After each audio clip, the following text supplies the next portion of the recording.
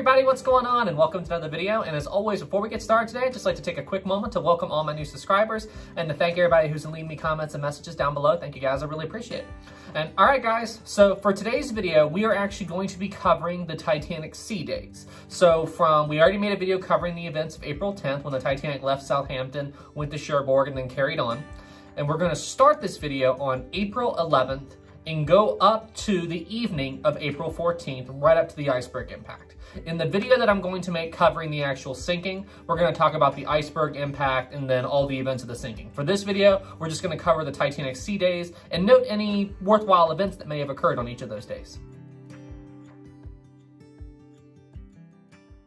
April 11th, 1912. The RMS Titanic, after traveling overnight from Cherbourg, France, arrived in Queenstown, Ireland in the morning of this day. Once it got to Queenstown, Ireland, it was planning to drop off a few passengers and pick up around 200 more passengers that were leaving from Ireland bound for America.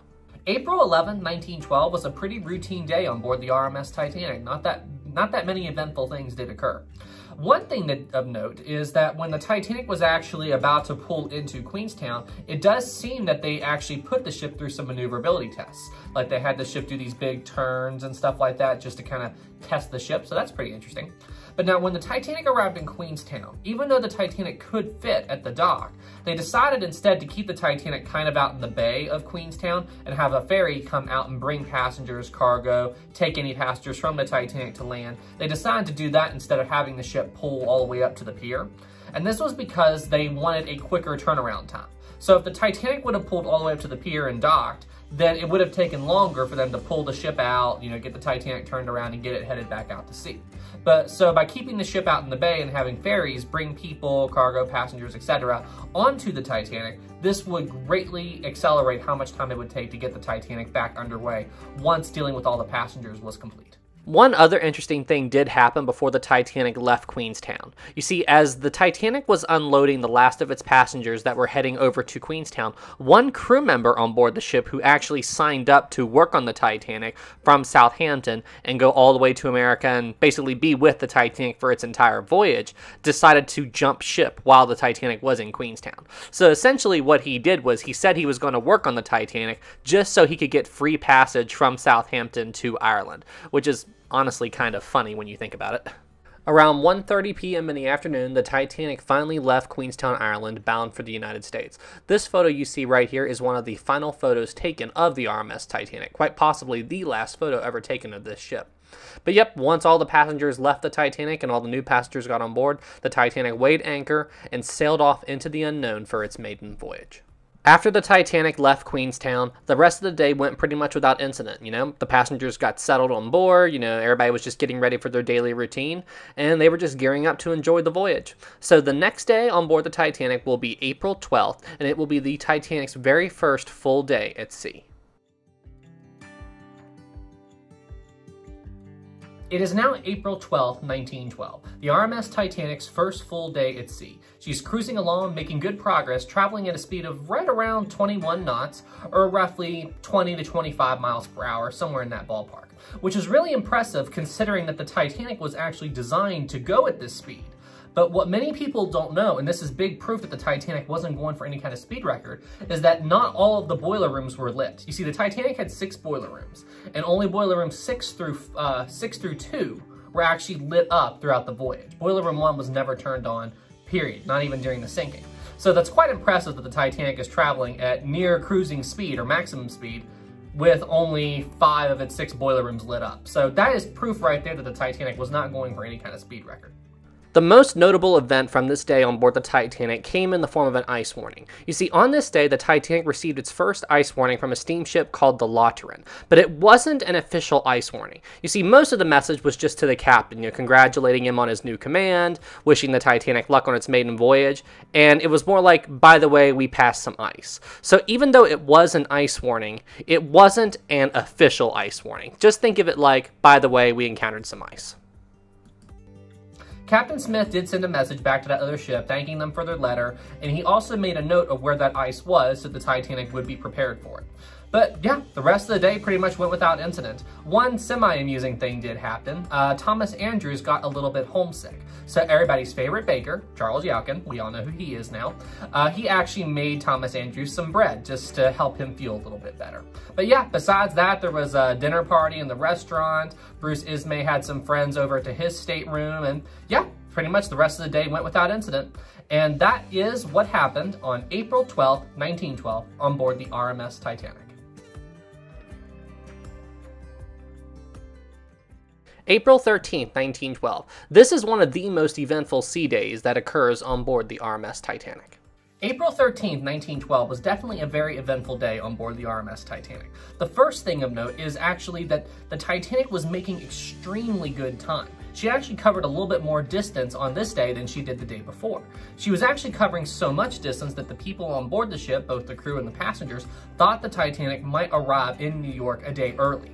But now, when I say arrive in New York a day early, I don't mean that the ship would pull up to the pier and the passengers would get off. Essentially what they did was they had what's called a light ship. There was a light ship in Southampton and a light ship in New York. And when the vessel passes that ship in both places, that's when the voyage is either counted as complete or starting and complete.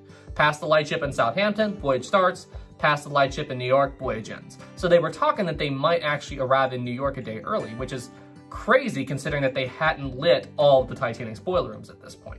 Another key event happened on board the RMS Titanic today. You see, ever since the Titanic had left Southampton, there had been a small coal fire burning in the starboard coal bunker of boiler room number 6. So they had been working to put out this coal fire since the Titanic left Southampton. And what they had to do to put this fire out was they moved all of the coal from the starboard coal bunker, dousing the fire as they went, and put it into the port side coal bunker. It's important for you guys to understand just how big of a deal it was for them to put out that coal fire on the Titanic. We're talking about them moving hundreds of tons worth of coal. And they had moved so much coal from the starboard side of the Titanic to the port side of the Titanic to put out this fire that it had a noticeable effect on the trim of the Titanic. So as the Titanic was sailing along, as soon as they put out that coal fire, the Titanic was actually listing about 3 degrees to port due to all that extra weight of the coal that was now moved from the starboard to the port side. Think of it kind of like when you fly an airplane, you have to make sure that all the weight is balanced on the plane so you have a more stable flight. It was a similar concept to this. They had moved so much coal that the Titanic was now off-centered, so it was sailing with this 3-degree list to port. This 3-degree list to port would also have another impact inside the Titanic's grand staircase. You see, on this day, there was a first-class passenger and she was walking down these stairs, but the flooring of the grand staircase was made of this linoleum tile, and it had just been recently mopped, so the floor was actually really wet. So as she was walking down these stairs, she was thrown off balance by the 3-degree list and due to the fact that this floor was wet, so what happened? She fell down the stairs and broke her arm. But she was quickly taken to the ship's doctor who patched her up, and she was able to go to dinner that night, so there were no lasting effects to this little tumble down the stairs. There would be one more big event on board the RMS Titanic today. You see, as the Titanic was sailing along, a lot of the passengers were sending private messages home via the Marconi wireless system. You know, sending messages to their friends, their family, you know, telling them how the voyage was going, etc., etc. And Jack Phillips and Harold Bright had a lot of messages that they were going through. But as they were doing their job, you know, sending these messages, the Marconi wireless machine broke. Now, according to the manual, if your Marconi wireless system breaks while you're on a ship and en route, do not try to fix it. Switch over to the emergency system. And they could have done this. However, the emergency system does not have anywhere near the range of the main Marconi wireless. The emergency system can go about 50 miles, whereas the main Marconi wireless can go around 300 miles. Sometimes you can even push that to 1,000 miles given the right atmospheric conditions. So, anyway, they decided to go ahead and try to fix the Marconi wireless, even though they were expressly forbidden from doing so. In the Marconi wireless manual, do not try to fix it, period. That's just how it goes. But they worked long into the night and into the early mornings of April 14th, and they did actually manage to fix the Marconi wireless. And if they hadn't have done that, that would have had serious repercussions on the night of April 14th/15th when the Titanic had struck the iceberg. It is Sunday, April 14th, 1912, and the Titanic is still making very good time. Where it's Sunday morning, there are church services happening all throughout the ship, and things are proceeding pretty normally on board the Titanic as the morning progresses. Now, on Sunday morning, this is also the time that a lifeboat drill was scheduled to be commenced on board the Titanic. However, the Titanic was making such good time and the engines were really being efficient right now that the crew on board did not want to stop the engines, lower a lifeboat to do a drill, and then turn the engines back on again. They had already had a lifeboat drill while the Titanic was in Southampton, and it went without incident, so they didn't really see the need to do it again. The Titanic's Marconi wireless system was brought back online around 4 or 5 a.m. on the morning of the 14th, so Jack Phillips and Harold Bride were also hard at work dealing with all the backlog of passenger messages that had been accumulating while the wireless system was offline. Now, on the 14th of April, this was the day that the Titanic received the most ice warnings throughout the entire voyage. I think somewhere around 6 ice warnings were received on the ship. Now, most of these ice warnings had two things in common. Number one was that they reported that there was ice around, but number two, they said that the visibility and the conditions around the ice was perfectly clear. So what the crew on board the Titanic was thinking is, sure, there's icebergs ahead, but we have perfect visibility. You know, there's no problem. We'll see these icebergs long before they're any threat to the Titanic. So this was kind of the mindset at the time.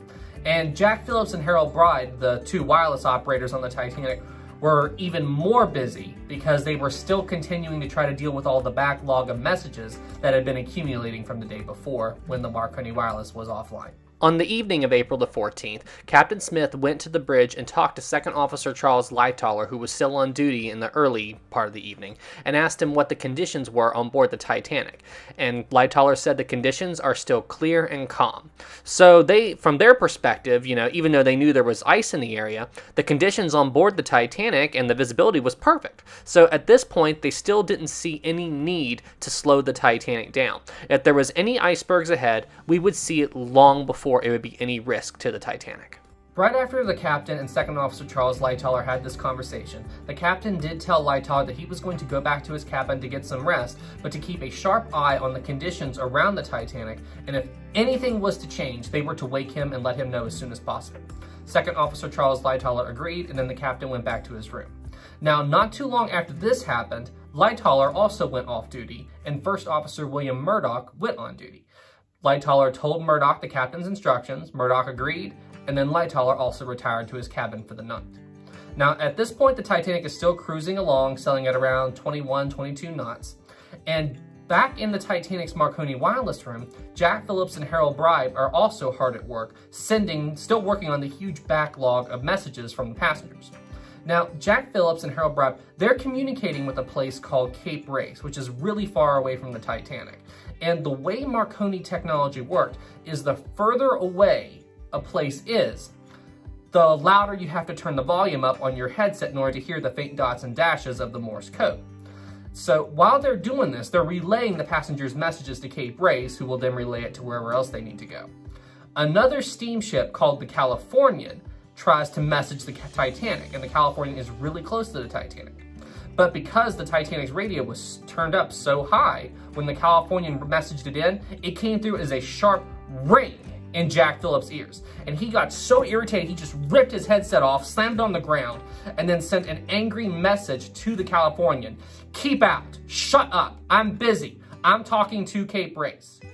Now, a lot of people like to fault Jack Phillips for this, but what you have to remember is he had been up for probably a little over 40 hours at this point. He was up all night working fixing the wireless machine. He was up all day sending these passengers messages. He was extremely tired. And then on top of that, he just got a loud ring in his ears. I can understand why he would get mad. Wouldn't anybody else? I mean, what he did wasn't right. Don't take what I'm saying out of context. But all I'm saying is, I get why it happened. The ship you see in this picture is the SS Californian, the ship that Jack Phillips on board the Titanic just cut off.